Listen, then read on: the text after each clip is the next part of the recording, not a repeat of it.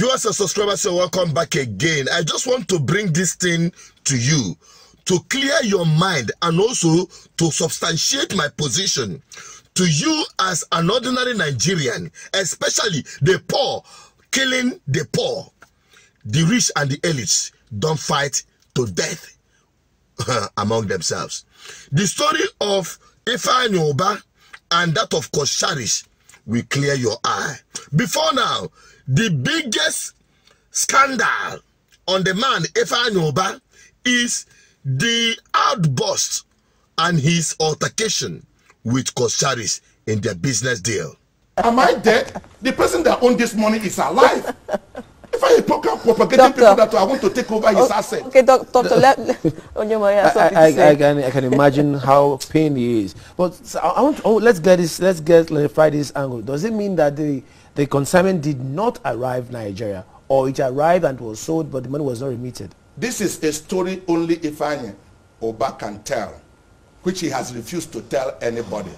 But our conclusion is that this consignment did not arrive. Our conclusion, and from the way this game had played, is that he connived with the vessel owner and sold these goods offshore. Okay? That's because we didn't see if this consignment come. He will follow the normal procedure.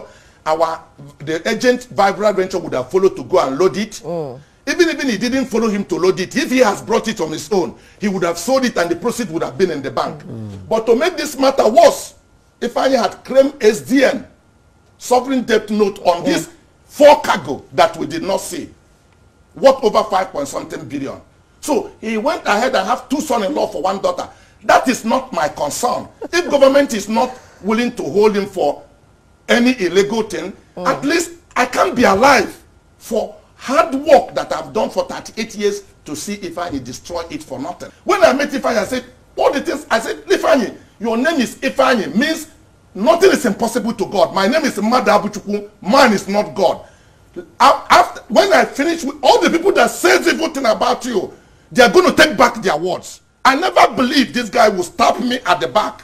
Since after that, many political class and their stooges and those who work for them have used that to rip Ifeanyi Ubah apart, discredit him and the rest of them. I am not interested in that, but a video came about and it got me thinking. We are here to commiserate with our brother, Barrister Ben Shoots Mosu. We pray that the good Lord will continue to fortify them. It's not easy to lose a mother. Cosmas Marika is my name. I'm the chairman CEO of Cosharis Group. So we are here to commiserate with our young friend. I knew him where he was in the Navy High School. Can you talk about the distinguished senator? They said they have an old issue with him or something like that. Well, what do you have to say about that? That was something that is about 11 or 12 years ago, because I have got call from people from US asking me about this. You know, so like it was something that happened yesterday. We're putting that behind us and we'll move on with our life. If I was in my wife's funeral, we spoke on presently basis. Yesterday he called me, I called him back and asked him for a favor that he has just delivered on the promise. So there's nothing that we move on. We've seen in public, it was in my wife's funeral. In your wife's funeral. And we have things like, but not like before camera. I said not before camera. Yes, exactly. We've met in several places and have things. CEO, that is why. In my house, he ate my food. Yeah. What I want to advise the world is that people should face their business and forget gossip. We don't discuss issues in public. This issue that the videos that have been circulating everywhere. Everybody wants to hear my view. This matter has been settled over 10 years ago. So please, people should just mind their business and then we move on. Amen. And then respect our privacy. Senator Ifeanyi Ubah is my friend and my brother. And of course, you know that Dr. Cosmas Marika is my uncle, a family member. And I'm glad that we're here and we're here to commiserate with Ben Shoots Mosu on the death of his mother. We're here as a family. We're not just here as friends, but we're here as family. And our family is strong and strong together. By the grace of God, our family will continue to wax stronger and stronger in Jesus' name. Amen.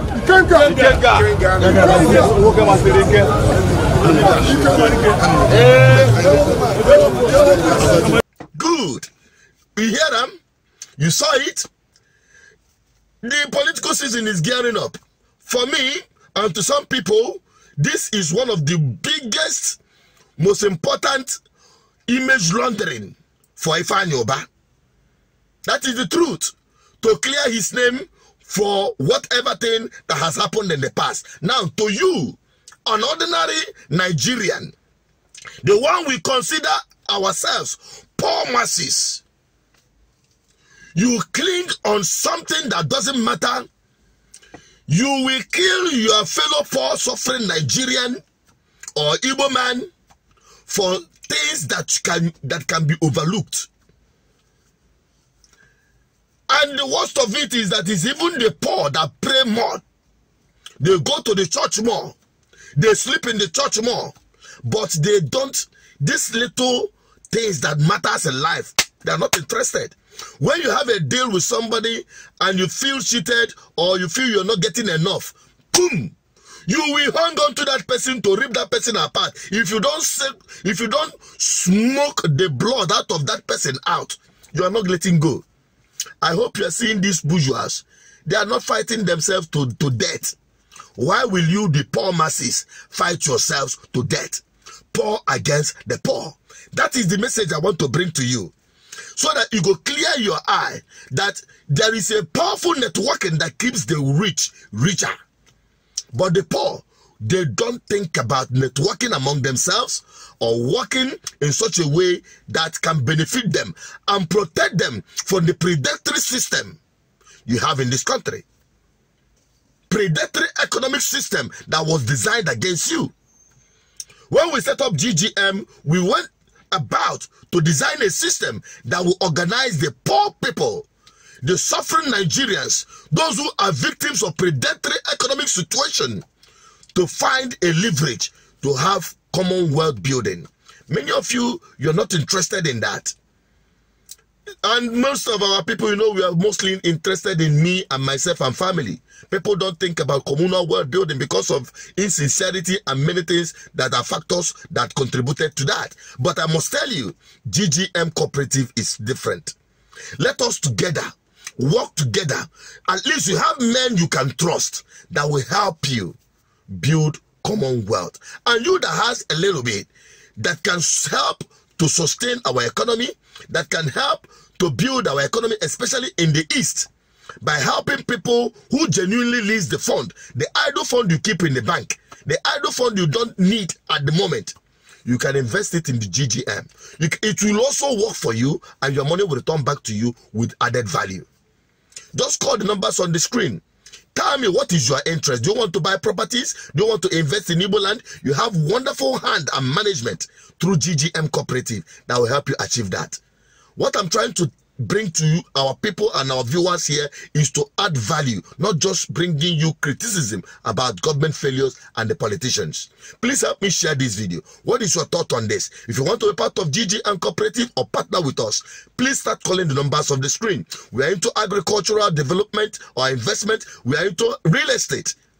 For those of you who want to have choice property, genuine choice property, void of any problem, hit on the numbers on the screen and I and my team will never disappoint you.